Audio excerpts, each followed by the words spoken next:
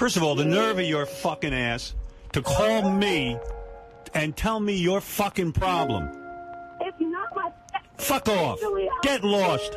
Get off and take your stupid subscription and cancel. Who cares, Dina?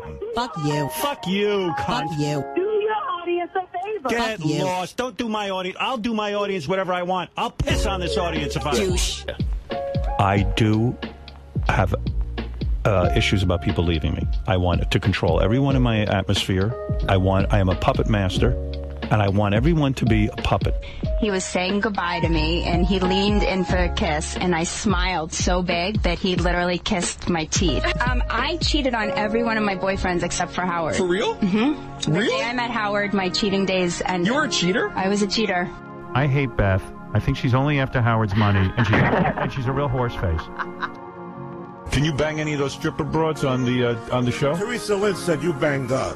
Teresa who? She was on here. She was in your movie, Private Parts. Oh, Amy. No. Teresa, the one with the little ass. She never said that. She told That's me. a lie. To admit you're lying. That's Tony. She told Tony. Did I ever bang Teresa Lynn? In New Jersey, welcome to the wrap-up show. Does any of you gentlemen believe that Beth actually loves Howard? Let's cut right to the nitty-gritty. Artie and I spent last weekend with him, and if she's in love, then she should get a fucking Oscar. If she's not in love, if she's in love, she should get an Oscar. Friday and Slim. See? Uh-oh, here comes Beth. Howard is Beth. Howard is Beth. I'm knitting baby booties. What are you doing, Beth? I'm knitting baby booties. I could just see our blonde, curly-haired son. At least you don't have to pretend your dog is actually a child. Beth once even said to me, it was funny, too, because Beth once said to me, you know, I wouldn't mind being engaged forever. Like this was, years ago. She goes, I just think the ring is so great. I would love to, It's romantic. And it's romantic, and it's kind of cool. But the second I popped the question, she was like, well, let's get on the phone and tell everyone we're getting married. I went, whoa. Yeah. No, we're not getting married. We're engaged.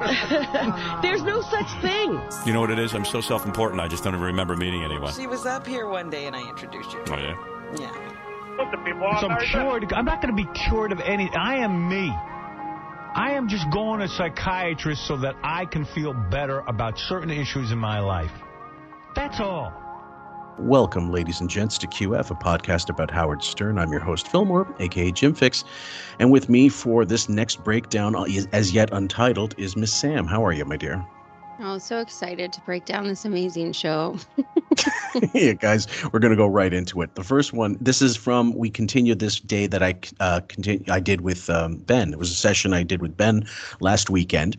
He helped out. Everybody's had a run of doing, I had James, Len, and now Ben, but also Wayne is going to help me with some breakdown stuff to get caught up. So we're really tackling this like, I don't know, Gangbusters. People putting sand like bags in front of the levee. You know what I mean? Everybody's throwing stuff to each other. This first one's called Date Night with, Brilliant or Narcissist. And these are all from James T. So thank you, James. November 19th. Channel 100, the Channel 100 that we're on right now on Sirius XM.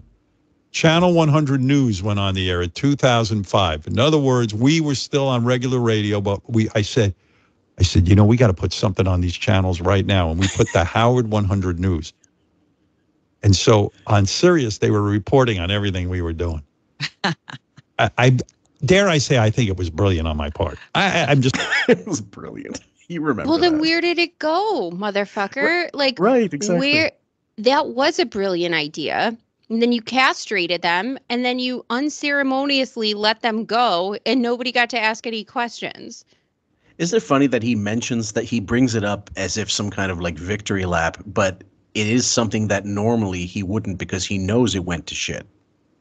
But he is the reason why it went to shit. Do you know what I'm saying? He's the one that cut their balls off, and he's also the one that hired too many in the beginning to begin with. Yep. And he also kept knocking them for doing the thing that he asked them to do on a constant basis. Someone just posted on one of the like Dabbleverse or one of the Shuli Anonymous, I think it was Shuli Anonymous page on Reddit, that he filed for bankruptcy in 2011. Shuli did, and then couldn't couldn't organize it properly to actually go through with it and make sure that he got all his I's dotted and his T's crossed. So it got thrown out, but it did indicate apparently that he was making $85,000 a year. Oh, wow. So, I mean, I know that sounds like a lot of money to most people, not in New York City, but not in New York City. So what would you say based on your, I don't know enough about it, but what would be a living wage? What would be a living wage in New York? In New York, like for me, regular person, I'd say 65.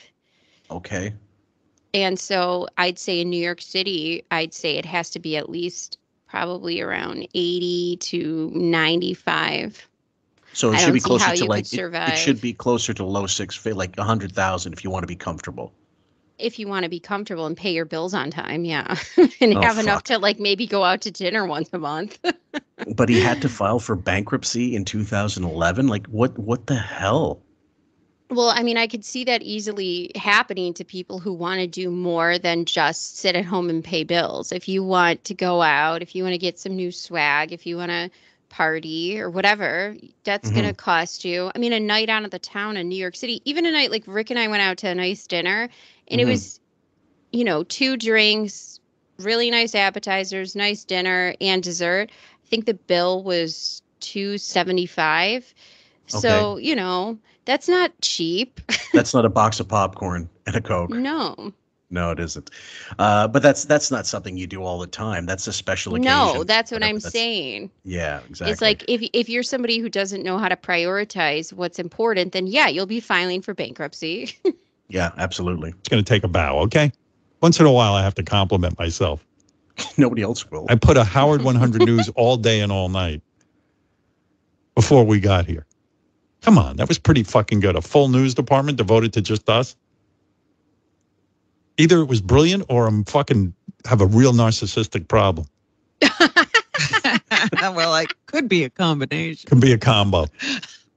Well, if anybody recalls, back in the day, he couldn't be on the air. And, of course, at K-Rock, he had to go every time they mentioned it. So he had to have some type of content for people who got the gear in advance. But I'd say most people waited until he was already on the air before they got their Sirius. I think, yes. And I think it's brilliant because he also hired people that made it good, instead of just saying, oh, it's brilliant because I made it. No, actually, the people who were on the news department made it pretty brilliant with the way they deliver the news, the angst between them. That was great fodder. Yeah, I'd say so. Next one, whining about Oprah, round 2. And now I'm going to add to our calendar November 8th, 2023. You know what happened then? I just told you. Oprah appeared before me in the Sirius XM hype video that they played for some reason. Yeah, they felt showing an image of someone who doesn't. Day. Yeah. They did a hype video where when I'm the next person coming out and Oprah appears first. I love that. That was calculated. Oh yeah, and of course she's a bigger name than you, dipshit. It doesn't matter what you built. She's Oprah. She's not anymore, but she was back then. God, now people are very onto her bullshit, especially after the Maui fires. No kidding. Fuck. And Oprah doesn't even work for this company. No, there's no Oprah channel anymore, is there? Let's face it, I'm constantly insulted, but that's okay. I keep rocking on. So my question is, guys, and this is a serious question. Pardon the expression. If he is insulted and he's so downtrodden by this company, why would you stay? Unless you had no other options, which is exactly why he's staying. Well, we all saw that presentation that he made this year where he didn't know why he was there and he's too good to do this, but yet he's dragged on stage to make some sort of speech, which was terrible and on the fly and just awful. So completely shit. Complete dog shit. And I think I don't know why else would he stay except for there's nowhere else to go, honey. I mean, you have no other options. HBO, Showtime. Yeah. What else? CNN. Like nobody's calling you. Nobody wants you. Even Greg Gutfeld got a late night show. what a fucking loser you are. Well, I mean, here's the thing. You've got like there is the option. There's always the option, the one we talk about all the time. It's what we did. Make your own show. Go somewhere, put the money in. He can easily afford top of the line gear anytime. He could have the biggest bandwidth possible with the money he has, and he could start a Joe Rogan show. The only problem there is you're going to be compared to Joe Rogan, and you've spent such a long time bullshitting and talking about how podcasts are dog shit and they're not real and all this stuff that you have become one, not realizing it. But then if you go out on your own, then you are officially a podcast. Well, we have firsthand experience where it's, do you sink or swim? Like, are you going to, and there is anxiety with all of that sort of thing, especially when you're used to something, because it becomes repetitive and it becomes comfortable, and you just can't see a vision outside of the current thing you're doing. So when you decide to do something for yourself, of course, there's anxiety built around it and everything else. But for somebody who clearly thinks of himself as some sort of genius or brilliance or creative, I wouldn't have any qualms building my own thing again. You did it before. Apparently, that's what you think. So do it again. Yeah, thinking back when we started, I had zero anxiety because I was fed the fuck up over at RG, and I knew that for a fact people would follow if they knew there was an alternative. There just wasn't at the time. I mean, who are these podcasts? They dealt with some Stern stuff, but not regularly. Like they dealt with at that time they were reviewing podcasts. And they didn't focus on Stuttering John at that time. And so whatever else, I knew that if you provide the outlet, if you provide something that not another person is providing, there's going to be a market for it. Absolutely. Like, it's a reason why people go one way or the other on the political spectrum. They know they're going to cater to people on one side or the other, or maybe even both, like people that want to hear the talking points and use them for their own show. I mean, there are always alternatives. I'm saying if you want to be creative, or if you have the motivation to try something for yourself, you can do it. I always say there's a niche for everything. And, we tapped into something. But even politically speaking, the niche of the echo chamber, I get it. But even when you and I talk personally about politics or anything, I always find it interesting that I think more people are like us, where we don't really think of team blue or team red. We're like, what's team good idea and what's team not making sense? You know what I mean? Like, what is the best thing for, do you know what I mean? Like, I don't really like placing ideas into categories. I just like, what ideas make sense? Okay, so that's the idea of that person, or that's the idea of this person, fine. But I don't look at ideas as teams. They're just either good ideas or bad ideas. And whoever decides to take the flag and run with those ideas, then I guess that's your problem. You know what I mean? Yeah, or theirs if they fuck it up. The next one is, so sorry, we're still playing the same one. Hold on. Doesn't matter. My spirit is never diminished. I'm something else, man. Finish. Is it hurting you, that contortion you need to do to pat yourself on the back? Yeah. Oh my God. Listen, Robin. if I don't. Wow. Well, Robin made a gymnastics analogy.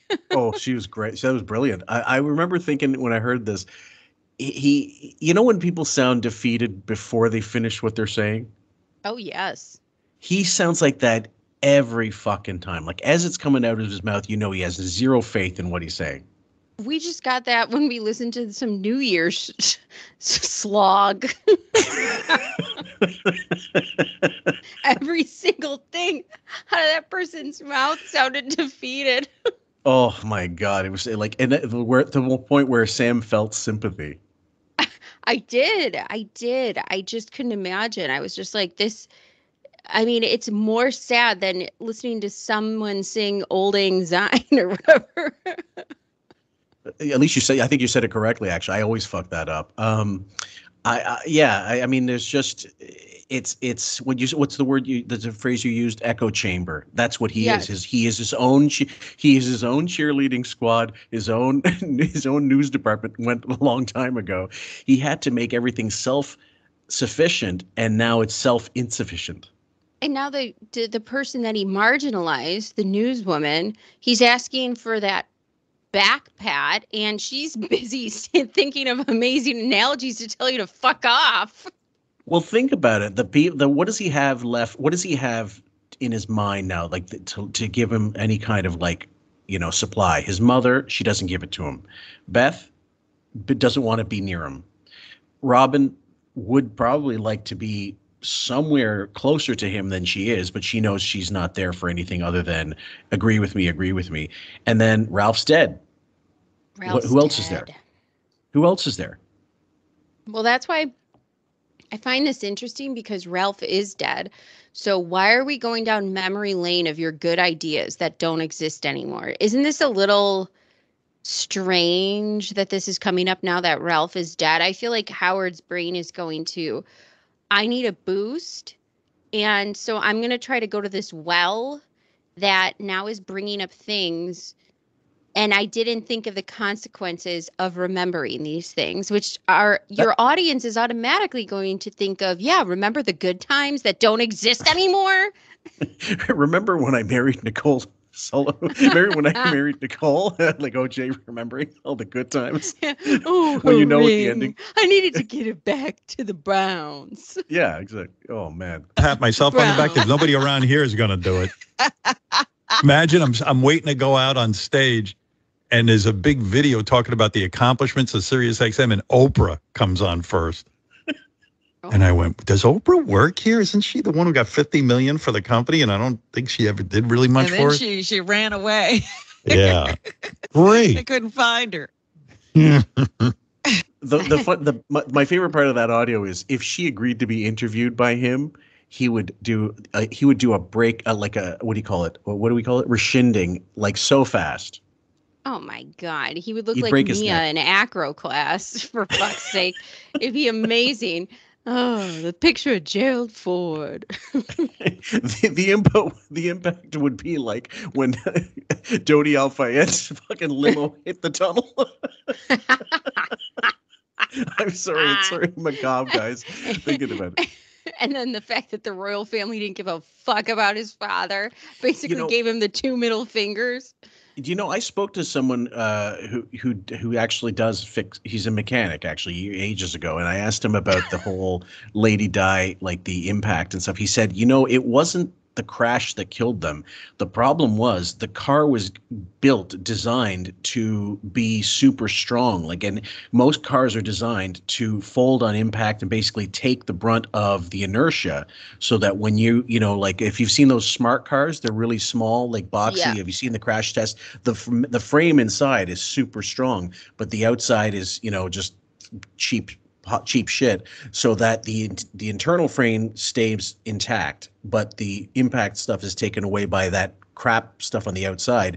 And if they're not meant to survive, that car was meant to take hits or take bounce bullets off it and stuff. And he said if they'd been in a regular Mercedes, they would have had a better chance of surviving.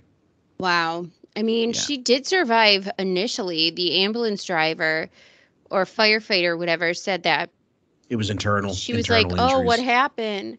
And he was talking to her, and he sent her off away. But then, for some reason, she went to a hospital further away than necessary, and I don't understand that part. But okay. And then she apparently passed away there. And then that miserable cunt said, "No, we're not going. Charles, you're not going to retrieve the body at first." And he had a big fight with her, and then she got to go get retrieved because technically she's an ex-wife, so. That's not royal protocol, but you have the whole world at your doorstep laying, I don't know, basically a forest on the gate. I think it would be a good time to send your fucking plane. Well, yeah, they needed to go to another hospital because the EMS guy needed time to put the pillow over her head.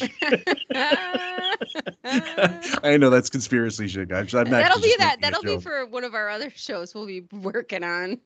Yeah. The next one here is called Date Night with Ben Stern. She was excited to go out to dinner because she got all dolled up, and, she loves to put on a nice outfit, and, and she looked great. But I'm sitting there like Mr. Miserable. I'm looking at my watch. I'm like, oh, God, I got to wait till fuck. And the restaurant was near our house. So, 10 to 7:15. I wanted to leave at 6:30, hoping maybe we'd get there early and get eat early. Start things up.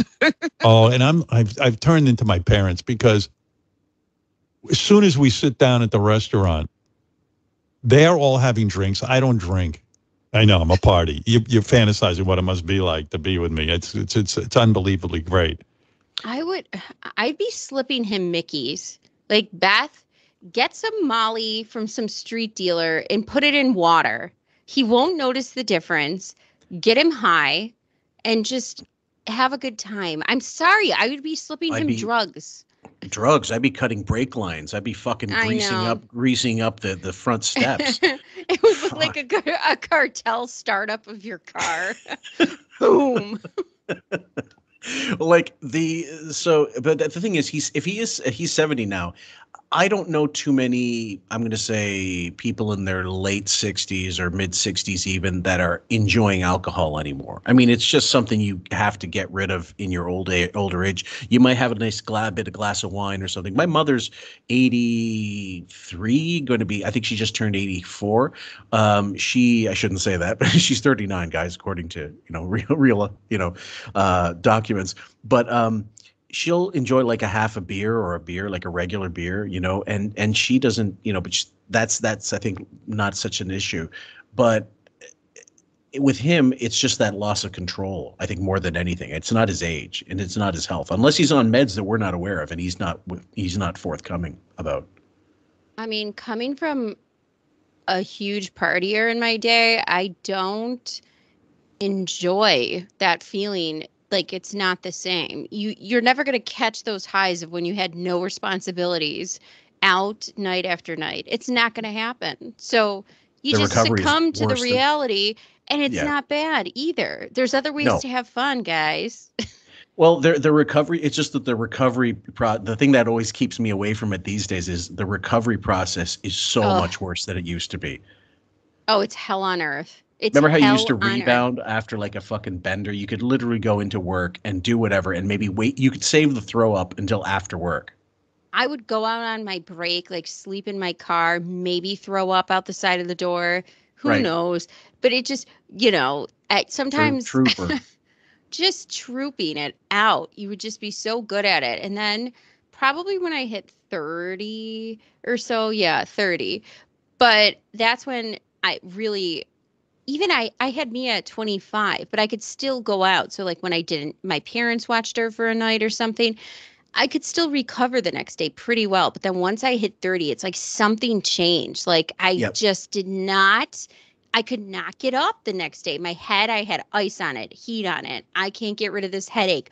Why am I so down? I used to be able to pick it up and have 2 hours of sleep and I'd be fine. I don't know what happens. Strictly age related, nothing else. I don't believe it has to be anything else because nothing else changed except for I'm older. Right. Everyone's having cocktails. And I'm like, I'll have some Perrier. And I go, can we see the menus? I just want to study the menu. I just wanted to get everyone ordering as quick as possible. Oh. And none of them are looking at their menus, right? Including my wife. And I immediately pick up the menu and I'm like, oh, halibut. I go, honey, my loved halibut. It's big. Anna Nicole and Howard K. Stern. I think this is hilarious. And, but he's the rich friend that you have that's going to pay for your dinners or whoever else's, your friends' dinners, but he doesn't have fun. Like, no. You're better off, Beth, being married to one of your gay friends, and then you can actually have a party if you want to. Well, let's say if she decides to file for divorce and they get divorced, and then, he releases all kinds of things about her as if we don't already know her likely story. But then she gets, let's say, $10 million in a settlement or whatever. That's plenty of money to just like party moderately for the rest of your life. I say so. And I think if she was smart, she was hoarding pictures, hoarding information, lay it on. I would file the divorce papers. If this is your idea of a good night when he never goes out and he's holding a menu, announcing it like it's, I don't know, What, a speech to Congress? Hey, look at this. Well, look, printed in Pittsburgh. It's just fucking ridiculous. It is. We need to pass this souffle. You're right. Oh my goodness. And like no one's even looking. So I'm studying the menu. I knew exactly what I was getting. I got halibut. I got a little like a zucchini lasagna. So he was holding on the menu, hoping that people would get the hint and start ordering. It was like when I go out to the like foyer and I've got my jacket on. I'm like, all right, guys, let's go. And everybody else is still doing that 30-minute goodbye. Yeah. No one's getting the hint. That's understandable. Zucchini lasagna. Oh, that sounds great. I would love to pay for a zucchini lasagna. Go fuck yourself. You know, the guys in the kitchen are going, what a fucking pustada. Like as an appetizer. And I knew right away what I wanted. You knew everything you were going to order. Oh, yes. Immediately, because you know what happens? Then the waiter comes over and then everyone goes, oh, can we just have a few minutes? And I'm like, no. No, few minutes. You've had 5, 10 minutes. Can everyone, I just wanted to say to everyone, can everyone take a minute of silence before we start talking and study the menu? Like it's your SATs. This really is like a game show. You know, when the clock is clocking down. Yeah. It's Jeopardy. You have to press the buzzer. I mean, this is just insane. Who would want to do this? You might as well just bring one of those sand dials and turn it over and say, okay, when it gets, you better have it studied and read and know what you want. Refresh my memory.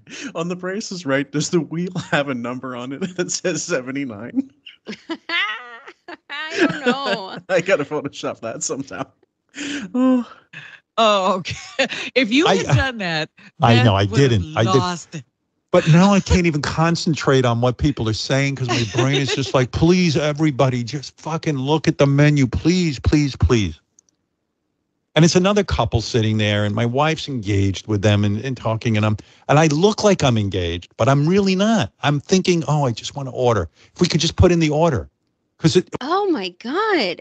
Yeah. You talk to nobody. You do nothing all day. You've done nothing for years now, especially since COVID. The first sort of human interactions at a normal place. This is what? It's more than that. It's like too much to hide, too much tension built up. I mean, imagine the tension between him and Beth since especially COVID and everything else building up. So you're sitting next to this person. Ralph died. You have no outlet. Now you're sitting next to two people that you have to be phony as fuck to, and they're not ordering. I just can see the tension and steam rising and rising and building and building. Well, not only that, but it's the idea that he's Howard Stern, and he knows he's a killjoy, and yet he's got this persona, like he thinks he has this persona of someone who's going to make people laugh, and he's funny, and there's humor involved, and yet he can't do that on his own. When he's with celeb parties, he's a wet noodle, and when he's on like Letterman and the old late night shows or Colbert, he's a fucking bore. So I don't know. I think everybody knows at this point that all he is a walking wallet with a wig on, basically, and that's it. Exactly. And he doesn't want to perform. And a dinner is a performance because he has to perform. I'm human. I'm funny. Yeah. I'm the things that you think of me, but I'm not. And that's work. Also, Beth also, think about this. She, in the beginning, got party image Stern. So she got to go to the P. Diddy white party. She was going to these red carpets with him. They were drunk, having dinner at Nobu and doing all these fun sort of things. That lifestyle has been gone for a long time. So imagine her, too, thinking, this is going to be my sort of life, playing beer pong at Bon Jovi's at the Hamptons weekend, going to Billy Joel's house with Katie Lee and having a huge dance party. All of that is gone. Yeah. So now you're left with this wig and you're sitting here and he can't even do the basic functions for dinner. Yeah, no, he can't. The basic, what's it called? The expectations. Now, don't you think that she should have taken a hint from Katie Lee when Katie Lee left Billy? 100% she should have taken a hint. She should have taken a hint before that, but once she saw her best friends, quote unquote, that's a big hint. Get the fuck out. Yep. We won't eat till 7:30. Then the waitress came over. None of them have looked at and like they've been drinking now for like 10 minutes, and I don't drink. And I'm sitting there, and then all of a sudden the waitress came over, and she's standing there. No one's even paying attention to her. And I go, "Oh, look who's here, the waitress." And I go, "Oh," and she goes, "Would you like to order?" I'm like, "Thank God." And then everyone goes, "Oh, I haven't even looked at the menu."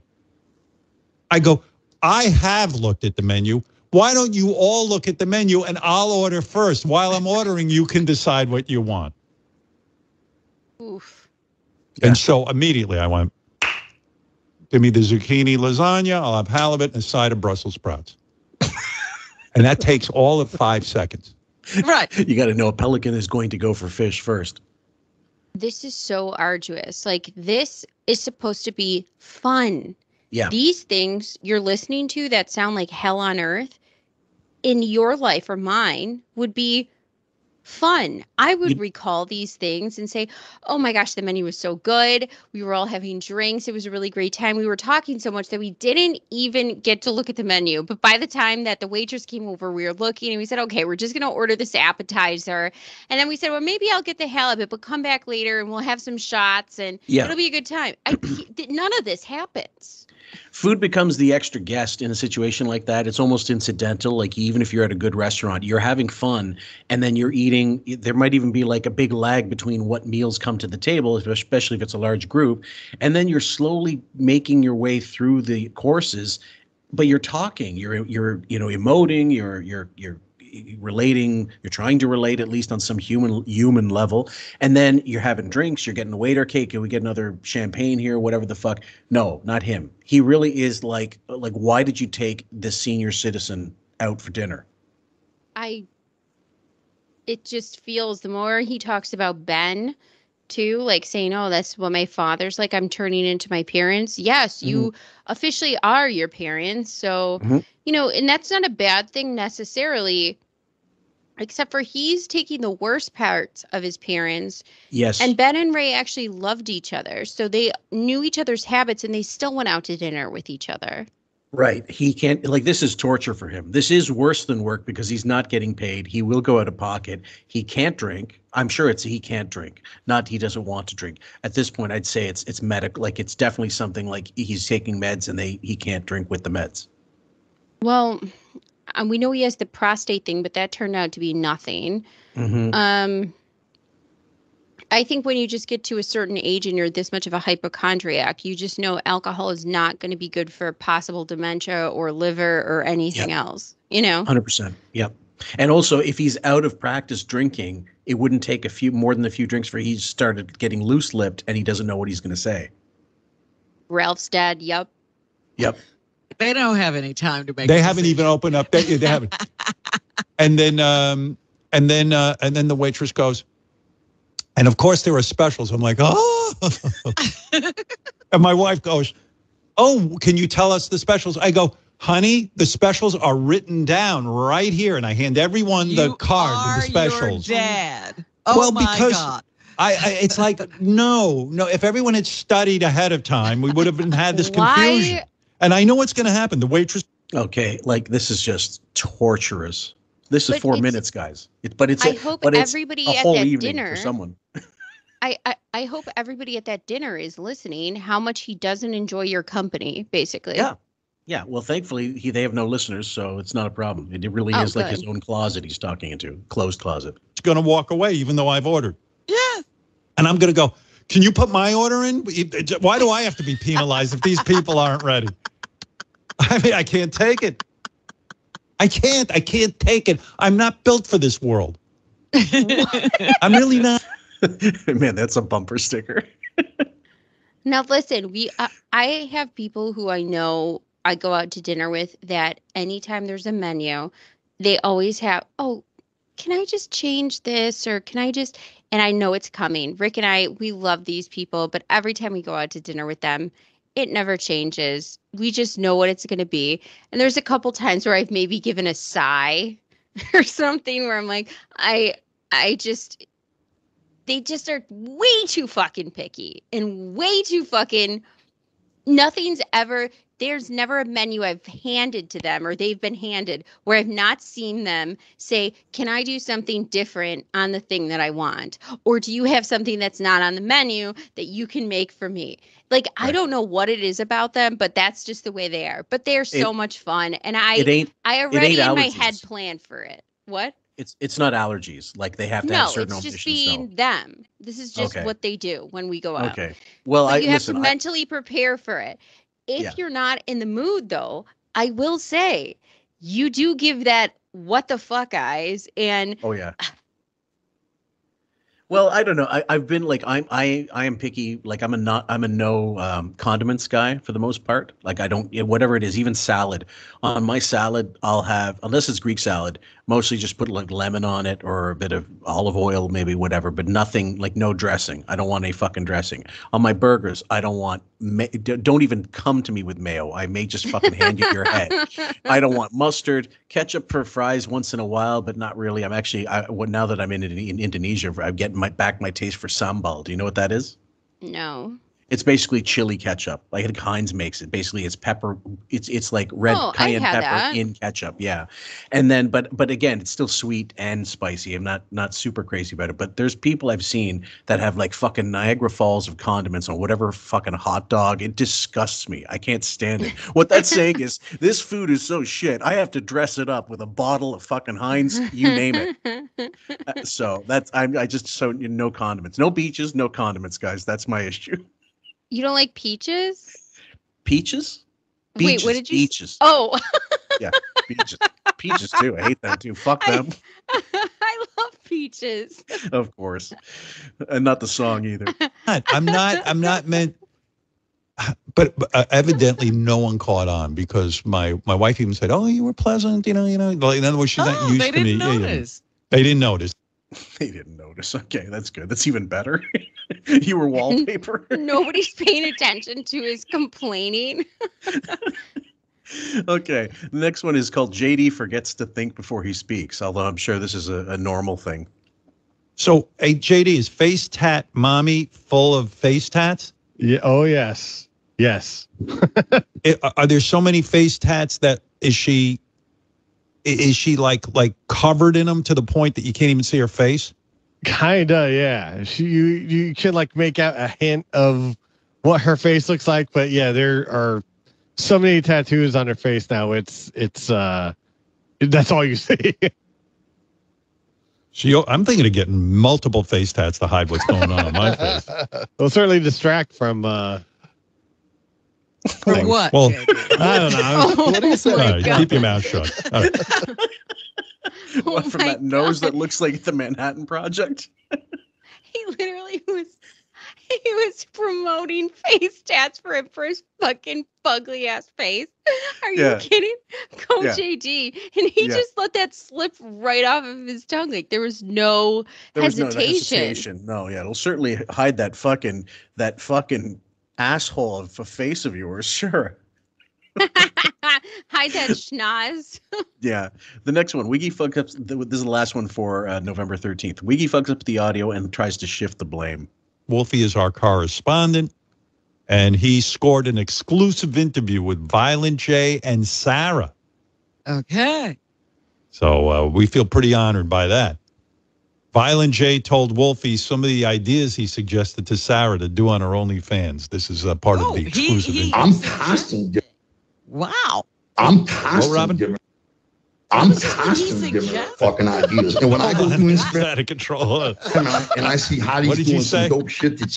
Wait a second. Wait. What's going on here? What's going on? Is somebody hitting a button or something? Okay, so welcome to Tin Can Radio, guys. It's a great clip. Thanks. Yeah, that one's just. And the next one, guys, we're going on to November 14th. There's only 3 clips. This one's called Jennifer Vitt's School's Stern.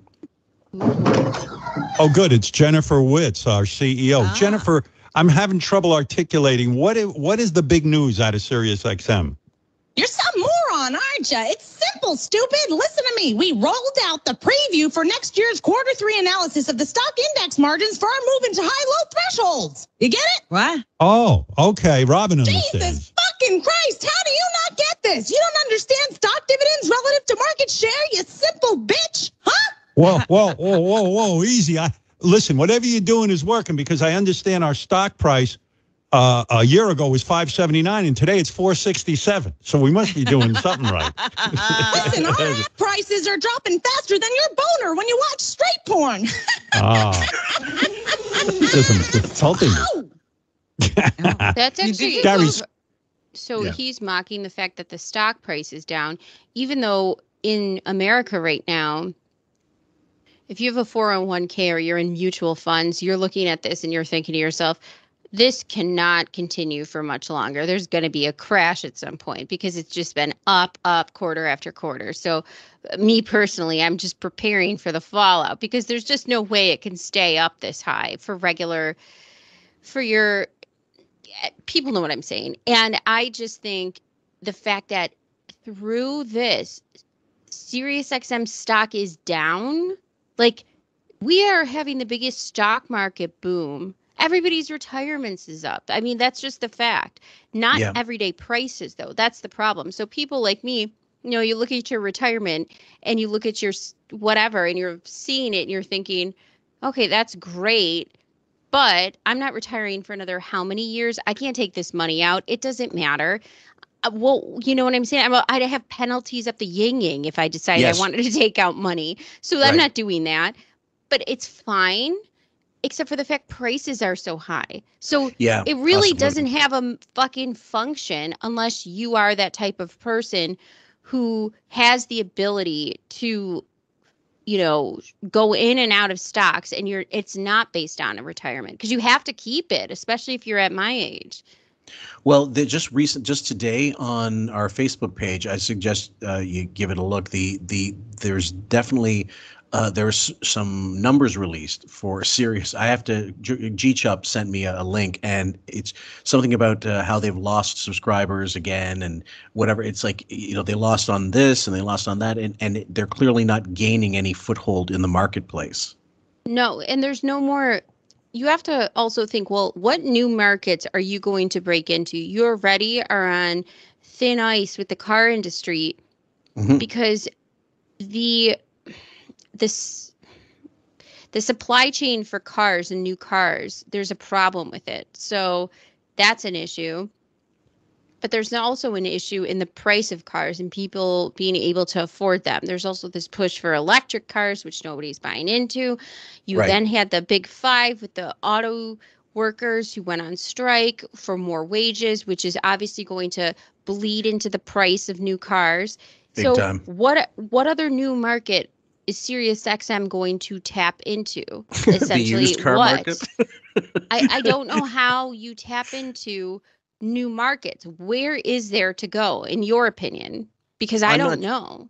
I'm not joking. They're going to have to start installing SiriusXM in a fucking Pontiac Firefly. I mean, give me an Oldsmobile. Put it in there. Yeah. Look, here's a problem. Look, my aunt's Pontiac Parisienne has SiriusXM in it. For real. Yeah, no, I mean, because the thing is, okay, they redid the app. Apparently, now if you update your app, they've brought back the 15-second forward thing or queue thing, because clearly they must have had millions of complaints about it, literally millions. I bet. Yeah. I think, okay, so then if you go the tech route, well, what cell phone company can you tap into to possibly have it as a free? So you sign up for Verizon, you buy this model of phone, and maybe it'll give you a direct free 3 months. I mean, that could be a possibility, but I just don't see them even signing on to something like that. Well, no, like you like the new Galaxy, which actually looks really nice. I would get it if it didn't cost fucking, like a pair of braces, to buy it. It was the S24 Ultra, which all the bells and whistles. It's probably more powerful than a lot of people's computers at this point. You could have that like a Netflix. The way Netflix is kind of hardwired into tablets and stuff. You could literally say, look, give us, I don't know, 2 cents for every fucking device these you sell, that kind of thing. And they throw it in the price.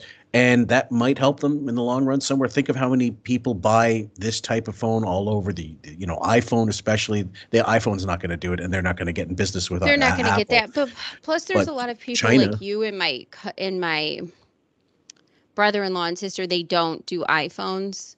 They are like an anti-Apple family. Oh yeah. And I know people like that, and I understand, but I just think if you guys don't strategize what market you're going to tap into, because the car market is done for you guys, what's next? You have to tap into another market. Well, what the main problem in buying new cars these days is what so much? Is it the bad interest rates? Is it just the cost of cars themselves going up for no good discernible reason? And people are, from what I remember, not just during the pandemic, obviously post-pandemic, wasn't there some type of boom, like people deciding, like, what's it called? Not revenge spending. What is it called? Well, people tapped into, they had pandemic spending money. So people bought new cars during then. The supply chain was all fucked up because of COVID. And so then there was a lull of being able to get the supplies to make said new cars. Okay. So, but then once that tapered off and people got what they got from their COVID spending, then you had they dumped money into the electric car market, made a ton of these cars that nobody was buying. Mm-hmm. And now you have the interest rate problem, which the Fed kept raising. And most people can't just on a dime spend $35,000 to $40,000 on a new car, let alone 25. So it's a bit, and then I just don't know how you're going to, what else are you going to do with Sirius XM besides cars? I don't know. I mean, if you've got the tie-in to sports, I mean, that's a draw, but and I guess it'll always be a draw. But again, there are ways around that. People can get something else that's better. They might want some coverage that's not supplied by Sirius XM. They should have been on top of this, though. If you had a competent CEO, you would have been cornering the market for smart TV. You would have been latching onto other apps that already exist within the sports world and put your fucking content and do some sort of merger with them, or have some sort of pay scale about what content you're delivering in conjunction with theirs. I mean, they are just missing all of these boats because they're stuck onto this limited mindset. Right. And can you think of a company that would want to swallow Sirius XM and, like, with the debt that they have, and then take that on and then decide to just shave off programming? No, no one wants to buy Sirius XM. See, I would have said Spotify, but they made so many poor decisions with like the Meghan and Harry bullshit. Oh, God. And, but they are succeeding with things like Rogan. So, I just think that the game right now, like the people who are, for example, the Daily Wire, like Ben Shapiro's thing, that thing's just taken off massive because they're doing their own movies, they're combining the best of every world of their sort of right-wing podcasting, and they've just got anybody who's ever been an independent person, they're now just saying, come to the Daily Wire, come to the Daily Wire. So now all these people, and they have their own, every smart TV, you can download the app. I mean, they were very thoughtful about how they cornered that market. I personally don't subscribe to it, but I understand why people would. Well, here's this article just came out, and this might make some people laugh. It's from January 29th. of this year. Is SiriusXM paying more for a podcast than for Howard Stern? This is from InsiderRadio.com. Howard Stern has long been SiriusXM's biggest subscriber draw, and that has earned him top dollar. But as podcasting becomes a bigger part of SiriusXM's future, and with questions over whether Stern's 70 will stick with the radio show grind when his deal is up next year, the company's latest podcast signing may be more lucrative than Stern's contract. SiriusXM has inked a reported $100 million licensing deal for exclusive rights to the Smart Less podcast, hosted by actors Will Arnett, Jason Bateman, and Sean Hayes. Okay, so it says basically the terms of the 3-year deal were not made public, but Bloom pegs it at $100 million. That is more than the $60 million that Wondery and Amazon paid in 2021 for exclusive rights to the content in 2021. While the deal parameters are different, the price tag may be higher than what Stern is paying. SiriusXM is paying Stern, which Forbes reported to be more than the $90 million. That's more than 90 million. They spelled that incorrectly. They wrote that wrong. Prior to his latest deal in 2020, Stern's previous 5-year contracts have reportedly paid him between 80 million and 100 million a year. I don't believe it for a second. That number's all bullshit. But they're definitely making more than Howard. Yeah, I just think if you are not thinking about the app itself, the radio hookup itself, if you're not thinking about how you can make this much more available, easy, and in the mainstream, I mean, you never hear about anybody talking. I thought it was smart that they brought Megyn Kelly on, by the way. Just because she has a following. Right. But what I think they're missing is that they should have seen the people who were doing independent media and tried to get those people who already had a gigantic following that would have also brought something. But because they're so, I don't know if it's ideologically driven or they just think the big splash in a headline of somebody's name versus a talent that actually has a following. The problem is that they kept hiring people who have never had an actual resume of being able to draw listeners. So you look at somebody, you can laugh at a Glenn Beck all you want, but that motherfucker has listeners and proven listeners who are loyal to him. So what they kept doing is bringing on headliners that don't have any experience in this realm of podcasting or radio. And then the splash, once it's over and the dust settles, you're shit out of luck. And it's not bringing loyal listeners to your platform either. No. And then in actual fact, their marketing, whoever's in charge of marketing at SiriusXM sucks ass. They just don't know how to sell this. And again, if it's provided free and then all of a sudden you get that whole, like you're in on the ground with your car and stuff, and then you decide you want to, or you're stupid enough to sign up, and then you leave it on there because it's cheap enough and you don't miss it and you've got all kinds of money. Well, I guess maybe they're counting on that, but that's not a sustainable business model, because people, trust me, I see it when people drop off on Patreon, or they say they have no money, or they can't afford it, or they say, like, I love the content, but this, times are tough. Believe me, I get it. You have to start shaving off the Netflix thing because you're not watching Netflix, or if you watched everything on it, you got to shave off Disney because you hate the content, whatever the fuck it is. And so people are getting more, they're able to actually curate their own listening habits and viewing habits, and they'll do it. They're not afraid to cancel this subscription to a newspaper, whatever, when they think standards drop below a certain level. Right. I just think if they were smart and they knew that the interviewing radio show host thing wasn't working out for them, I would have done something radical when it came to the music. I mean, BPM has been one of their best channels they've ever had, and it's been a staple on SiriusXM since the beginning. I would have gone underground, counterculture, go into these clubs, listen to these DJs, actually do live performance streams for these people who are really fucking cool. Because if you want to know where the pulse is, go to those places, have those live performances stream constantly, send people there, because people who love music will go and listen to that shit. Like, they will literally be like, I can listen to this DJ who I can't afford to see in New York City. Like, I don't know, whoever would do it. Yeah. Yeah. Anyway, there's only a little bit more of that. We'll go to the next one. Throw the Peloton on the hobby pile. Yeah, Big Mike, you're on the air in Maryland. Whoop, whoop. Whoop, whoop. Hey, Howard, I was wondering if you ever got your Peloton seat, or you still getting treated like a peasant like the rest of us? No, I got it over the summer, finally. And oddly, they sent me 2.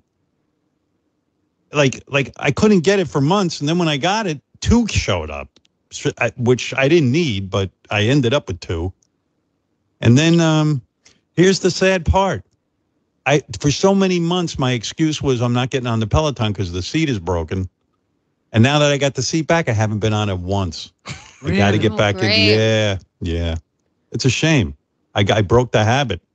Broke the habit. It's just like everything else. Next clip, guys, is called Final Show at Madison Square Garden.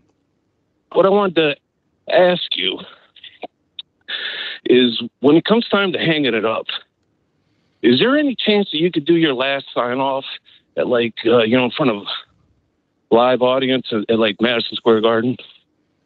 I don't know about Madison Square Garden. That wouldn't be very intimate, but that's not a bad idea, maybe.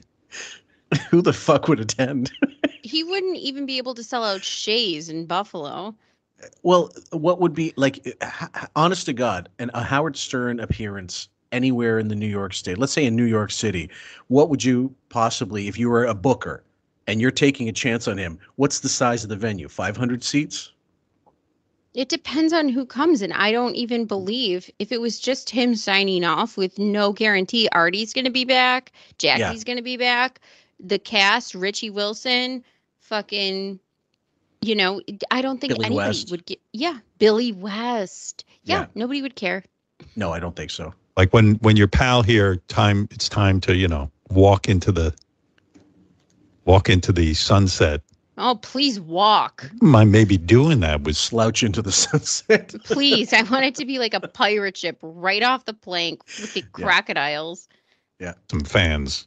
You know what I mean? Like maybe have an event. Please, that's not a bad idea, Pablo. Please do something, man, because, and I hope your brand and your channels or whatever you decide to do, whatever direction you go, even if you just got on live. We've heard this fake caller before. I don't remember exactly who the guy is, but I know he's a back office staffer. Len suggested, tell me what you think about this, doing the last day of K-Rock, because it's so painfully cringe, that speech.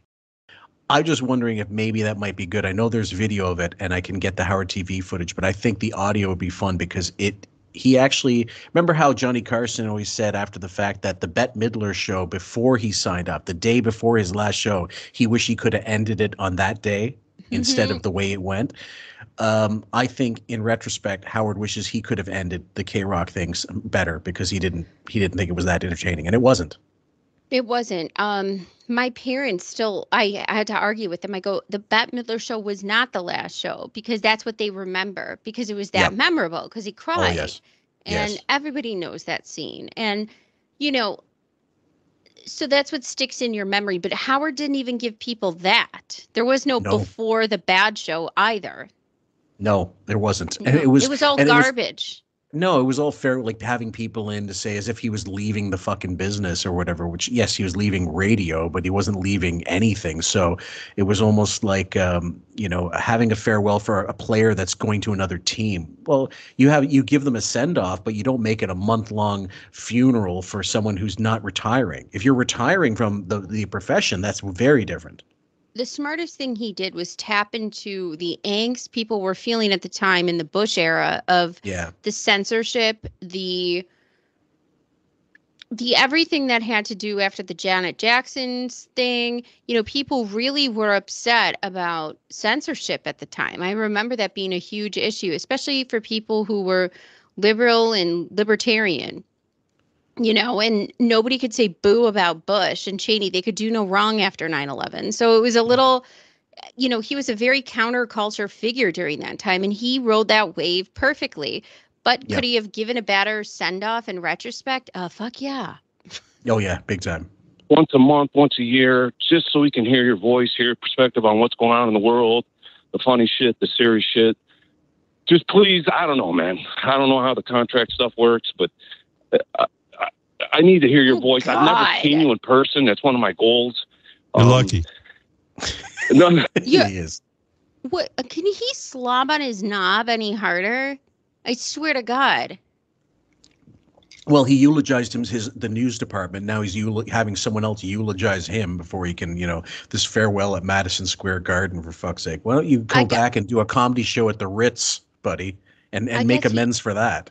I know, exactly. I guess he didn't take Robin's pat yourself on the back doing gymnastics to do it. He didn't take that literally. He doesn't understand. So clearly that went right out the window, and now he's going to have a fake caller do something again to just reminisce about the good old days. Essentially, I want to be attached to something that I was great. It's constant reminders that I'm amazing. I had something great. It's not right now, but you might lose me. So please eulogize me in real time. Yeah, before I go, like the idea of tell people you love them before they pass away, not at their funeral. That's when they really want to hear it. But this is also, like we said, now since Ralph is dead, I know he alludes to stuff like this often throughout his career about this is going to be my last contract. Yeah. Yada, yada, yada. It builds up the hype. But this is a different tone to it, where it seems to me that bringing up the news, now having this guy on, he's considering his career dead, essentially. And I think so. How am I going to revive it in real time? You know what? It just occurred to me. Imagine you're the back office staffer, and you think to yourself, what's my agenda for today? Oh, I've got to call in as a fake caller and tell Howard he's awesome. That's your job. Like, how soul crushing must that be? And do you think you really wouldn't tell your friends, this is how bad this show has gotten, that I'm hired to be a quote unquote call in person that's going to lather his ass up. They have to pay me to do it, like that DJ dude that you met that said they paid him to be online at the Private Parts premiere. Yep, I know, and I think that's but the surprising thing, you and I feel that way, but a lot of people will take whatever money they're given and they don't care what agenda is being pushed. It doesn't matter to them. Oh, yeah. I mean, that goes for Howard, that goes for corporations and products, that goes for politics. People are completely shameless. And I had to find this out the hard way in life, where I couldn't believe you could be this, I don't know, not attached to any sort of morals, values, inner self, where something seems wrong or amiss. You don't like the message that's attached to that person, but you don't care because that's $1 coming your way. Well, yeah. I mean, at the end of the day, like, what the fuck? What's the deal where you're going to like? I get it. I'm not going to shit on that person. Like, I'm just saying that you got to make you're going to make ends meet however you can. And if this is the gig, calling Howard and telling him that, well, that's fine. That's wonderful. That's acceptable to anybody. Like, as people struggling to make ends meet, I totally get it. But internally, you have to be thinking, how isn't Howard upset by the fact that this has to be the reality? I think people compartmentalize on their end, but I also think Howard is always that guy who has done whatever he's had to do to make it in the game, whether it be the book promotions or the Private Parts bullshit or the talk show crap or the e-show or the e-interview show, whatever thing that he has churned out, he will do whatever he has to do. And I think, that mentality has gone across the board. Like he said, make fake Twitter accounts. I don't give a fuck. It's shameless. And he's happy. He's happy living in the lie, so it doesn't bother him.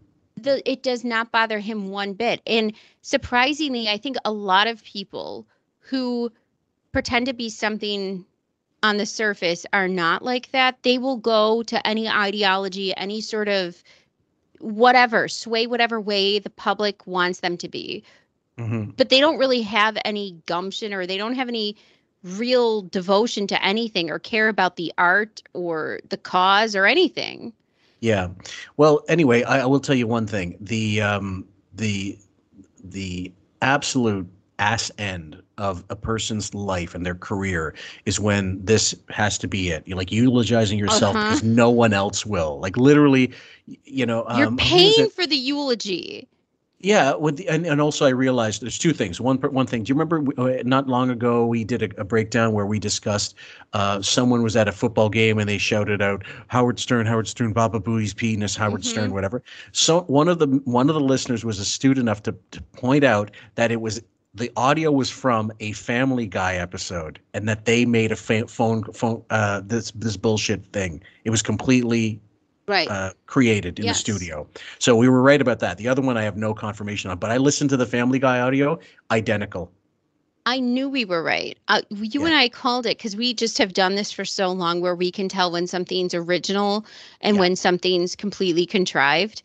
So I'm glad that was pointed out and noted. Thank you. Yeah. The other thing, now I can't remember because I'm a 79. So I'm going to continue with this one clip and then we'll go with the next one. No, I'm I'd serious, scare man. you. I want to meet you in person someday, or at least see you in person. And I'm going to keep calling up because if you ever do a final live, sign off, I want to be the first person on your guest list. All right. Well, I'm just going to keep hitting you up about it, man. And I'm not going to ask for anything. And I just want to let you know I love you, man. I love you, Robin. Love you, Gary. And I love you, Fred. So, and great job, Silent Richard and the rest of the crew. I love you. All right, King. Well, that's the same guy who fake cried. It's so bad. That is awful. I love all of you. Where are you guys going exactly? This is very strange to me. It's uber meta. It's very like great adjective. I mean, I just don't know. I mean, it's almost as if. It's not almost as if it is. You've created your own universe, and that it makes sense to you, but on the outside, it makes sense to no one. Well, it's very forced.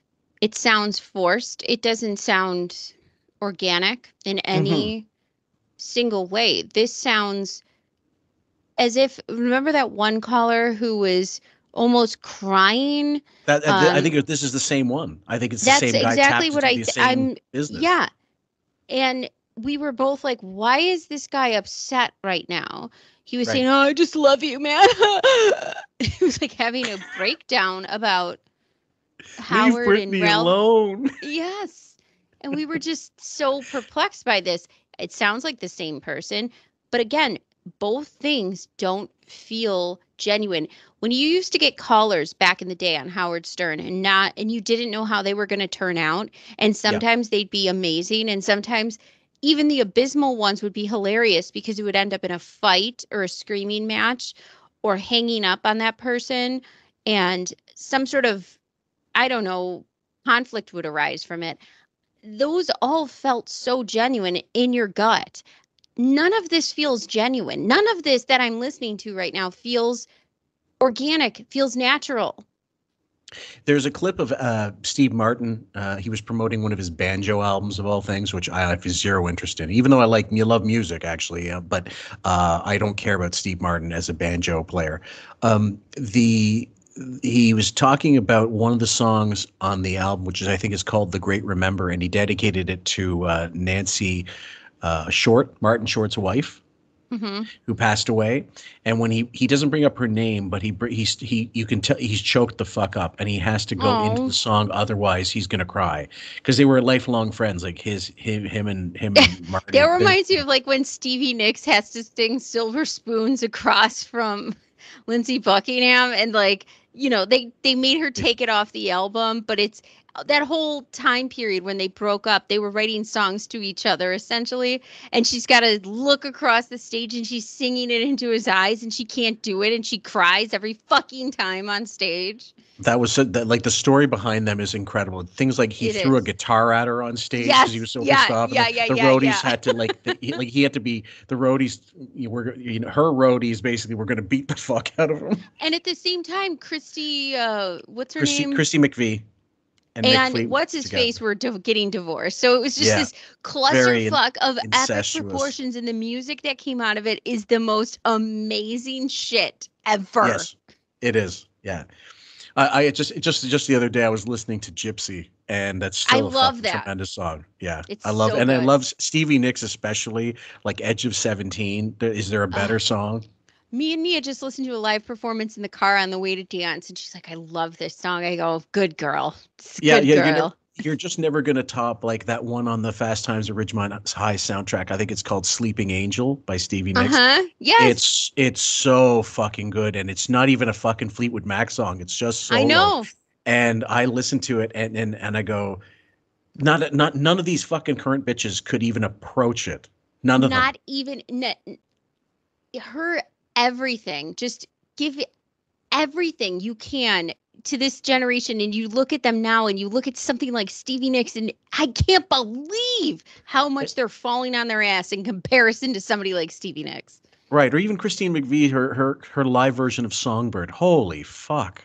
She's such a talent, and I love watching old interviews of them, and it's always like, what do you guys, because in rock and roll, they're such fucking misogynists, and they're like, well, they wouldn't have any songs if it weren't for us being a part of the group. So yeah, absolutely. So the next one is, we're going into the 15th, guys, finally. This one's called Wig Never Heard of Imus.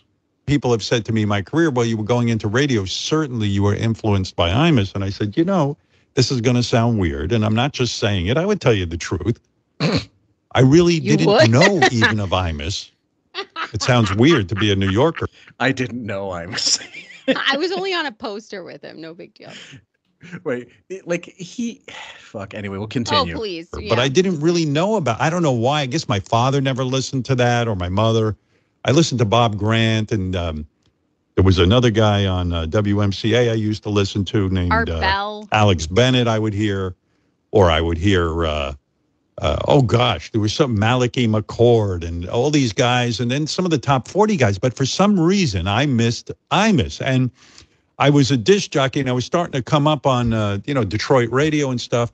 And people would say, oh, did you used to listen to Imus? Every minute I heard about Imus, I said, is he really rewriting this again? I mean, yes, but he tripped over himself. He said people are accusing him of being inspired by Imus when he was at Detroit. That would imply that he has heard. Like if they think you're an Imus ripoff, then it means you're probably an Imus ripoff. And that wasn't the criticism he was giving. He was giving, he is the copy of, what's his face? Steve Dahl. Yeah, exactly. So that's bullshit too then. Even if he's pretending now, rewriting his myth once again for the, I don't know, what was this, the 1,000th rewrite? 1,000th time, yeah. Yeah, for real. So nobody said anything about Imus to you about being a copy. People were talking about you and Steve Dahl at that time, especially in Detroit. So shut your fucking mouth. You're fucking lying. Everything out of his mouth is a lie. Yeah, it really is that it's like the greatest story forever told. It's nobody wants to read. That nobody wants to read. Right. I asked my father, could you make a tape of Imus? I would like to hear what it is. And I remember listening to it and going, oh, that's not my, it's not my, it was like, it's 7:02 in the. When did that happen? I have never heard him say this before. Well, he's going to say, okay, like if he was in Detroit, even if he was, when he did go to Detroit, he was a native New Yorker. Would he not have heard Imus as soon as Imus started? If this truly happened when Ben was alive, we would have gotten this story. But now that Ben's 6 feet under, and you're bitching about paying for his fucking tombstone, you cheap shit. Right. Now we're going to hear this selective news story about the myth where your father taped Imus randomly for real. Bullshit. Because I really, really want to hear what he sounds like. Yeah, okay. Morning, quack, quack. I didn't get it. It wasn't even a put down. It was just not my thing. What's the difference? Wait, what's the difference between and hey now? What's the difference? Nothing. And hey now, he ripped off of Ralph. Exactly. Even that's a ripoff. He admitted it. And it's a ripoff on the show. The Larry Sanders Show. Larry Sanders Show. Yeah, of course. I don't know that there were many radio guys I looked up to beside Bob Grant. Next one is called I Had Dinner with a Very Famous Rock Star. There are people live streaming on Instagram to more people than an FM station. Really, it's really true. Yeah. The Kardashians, They could live stream to hundreds of millions of people at one time. I mean, well, then it's why just all wouldn't you fucked get up. on this? That's the point, is that why wouldn't you then, SiriusXM, as a corporation, get an Instagram account where then your stars of SiriusXM could live stream at any point? Did you decide to do that? No, because you're a bunch of fucking idiots. Yep. That's what I mean. It's all over.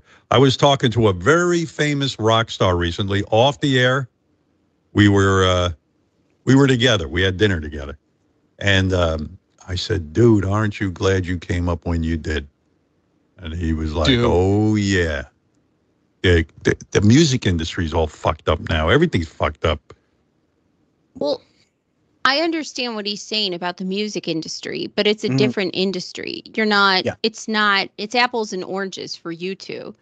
Yeah. But what I will say is that the legacy of rock stars' music, who are worth any salt, people like Fleetwood Mac that we were just saying, if they decide they want to go tour, they're selling out. They're making bank. They don't need to live stream shit. And the people like Madonna, who are so desperate to hang on, like you said, aren't selling out. And they look pathetic on live streams because they just don't get it. Well, they're now they can be exposed. It was so much harder to expose in real time what was happening at these concerts because there's pre-internet, you know, like no one is going to report on it in Rolling Stone. If they want a Madonna interview, they're just not going to print something that was a hit piece necessarily. In the old days, they would have. And touring used to be to the benefit of the record company to sell records, and there was very little. Now it's the bread and butter for any artist. They're not selling records the way they used to. They're not going to make money that way unless they sell them online themselves. You know, SoundCloud or whatever the fuck, Bandcamp. But now they're basically touring to earn a living, and that never used to be the case. Tours used to be either gravy if they were massively selling, like the Rolling Stones, or promotion for the record company. Yeah, it's a sad situation. And, you know, I just think that Howard is saying these things because he also is come to this point where he realizes his career is no longer, it's just not making, it's not going to make the money it once did. It never will. There's no place for him to go. And so he's trying to kind of put himself juxtaposed against these artists, these rock stars, as if it's something similar, but it's not. No, it isn't. And the next clip is tied into that. It's called "It's Time to Leave." Being on the radio, you're a schlub. You know what I mean? You're just like everybody else. You talk in a microphone. I do too. I can't tell you how I can't stand it. I'll go out to dinner with people and, oh yeah, I have a radio show. They go, well, I know you do, but stop it. I know somebody called us the other day and they said, oh, you know, people, by the way, too, you were saying that backstage, they would have to ask for pictures or something in publications, would have to come up and talk to people, but it's different now. They used to say, like, at the Viper Room, you know, that was a place for celebrities to hang where they could not be celebrities, where they just felt they were in with their peers and there was nobody there that Johnny Depp wouldn't allow in. Basically, he was king of the door. He was the, whatever his name is from Studio 54. Steve Rubell, Steve Rubell. And it was a place for them to let their hair down. But because people who were famous back then didn't like being famous. They liked being rich. They liked being successful in their craft. But they didn't necessarily like being famous. And then that all changed when you got the Kardashians. You got Paris Hilton. You got the reality TV stars. And then being famous was more important than any sort of body of work you were working in. And that all died away. So. Yep. Have you heard the radio show with Jimmy and I know. Yeah. Those guys have a radio show. Like, yeah, there's nothing too special about doing this anymore. That's why it'll be time soon to leave. You know what I mean? It's enough. Okay. People can now listen to their next door neighbor. You know, hey, you know, my neighbor has a show. It's sort of an inspirational show. Oh, okay. The second you get competition, you want to throw in the towel. Yeah, and so folding. the reason that now people can have a voice and do it, and they're doing it better, and their numbers are actually showing up where they don't have this deal that hides their hand. You know what I'm saying? They don't have that protection that you have, the SiriusXM mafia that hides the hand of your actual numbers. So we don't know. So you get to have these elusive deals with these elusive numbers that nobody ever gets to the bottom of. No. And you're going to shit on and say, now anybody can have one. Well, wouldn't that make you want to be more competitive if you were really fucking something? Wouldn't that make you want to say, it doesn't matter who gets a fucking microphone in their basement or their grandma's house. It doesn't matter. I am the fucking GOAT. Now watch me fucking work. You know what this is? The analogy I'm thinking of is someone having to take their grandfather's car keys away from them because they can't drive anymore. I'm not joking. It's so because good. Like that episode of The Wonder Years when he hit Kevin and his grandfather, they almost have a car accident and he sells them the car for $1. Like this fucking Oldsmobile Omega, whatever the fuck it is. Anyway, I'm telling you, we've talked about this many times. He's loads of clips of him talking shit about podcasts. He just hates the fact that he's no longer the big kahuna. Yes, absolutely. But he hates the fact that it's become easier than ever to not just podcast at home, like make a radio show. It's essentially a radio show. You can record music at home, edit it on your fucking computer, release it, have a website, sell it at home. And he does that thing which musical artists have done and shit on this before. But bring those up and comers. You should have brought them into your world. You should have made yourself immersed into this world. Instead, you shunned it.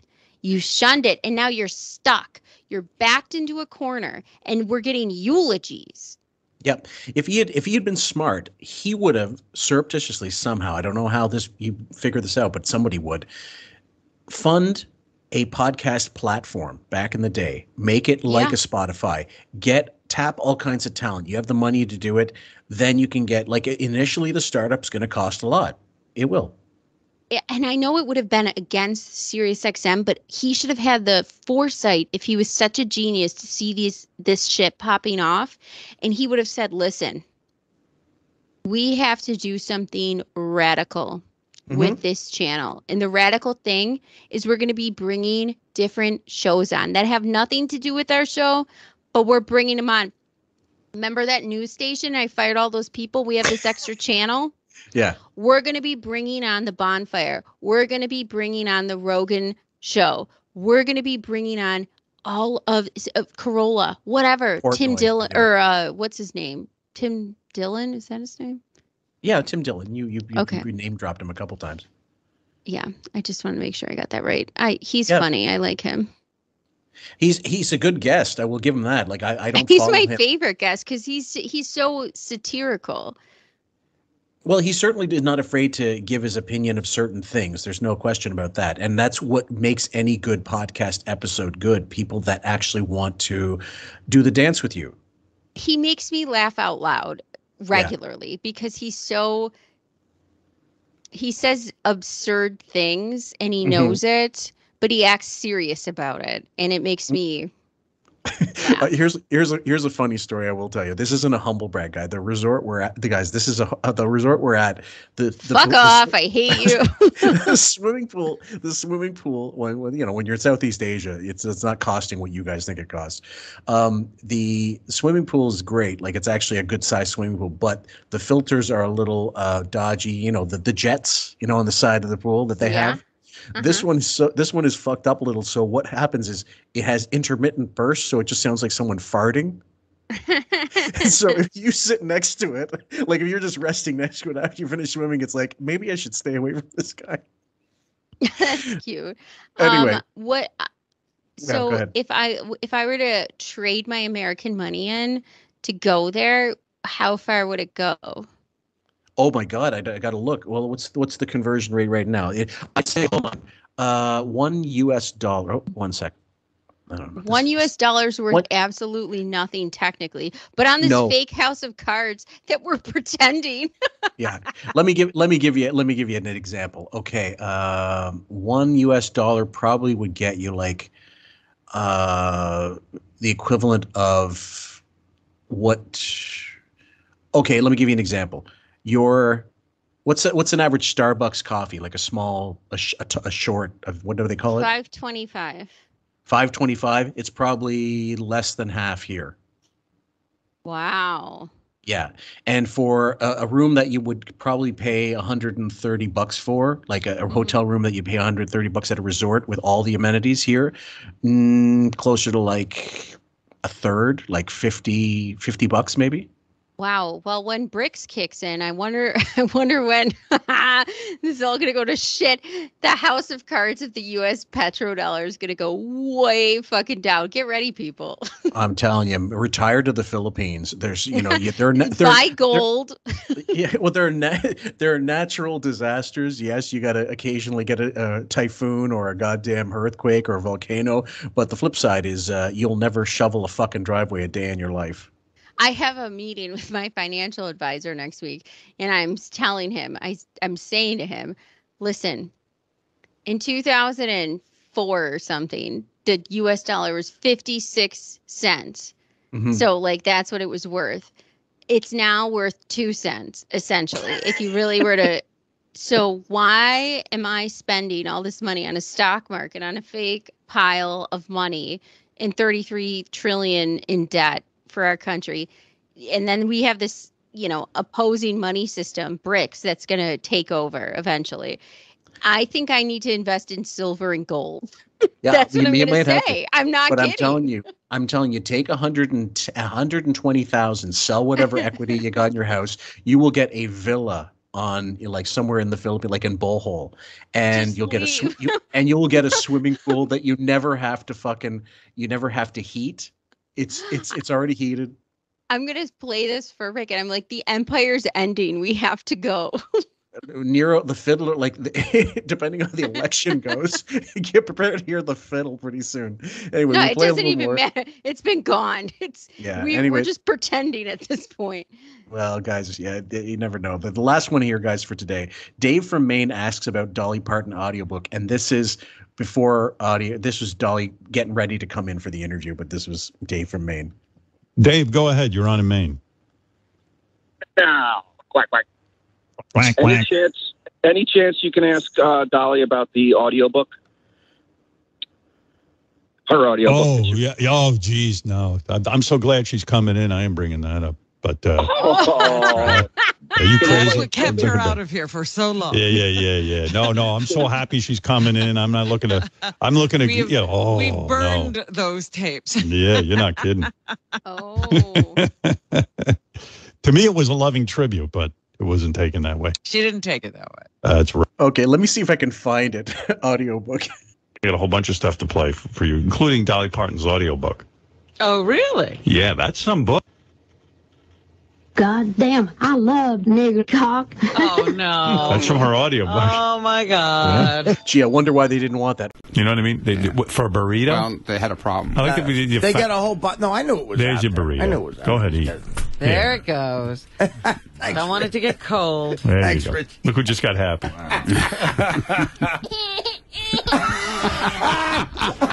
There's my burrito. Somebody's hungry. That's exactly right. It's feeding time. Put something in his fucking mouth.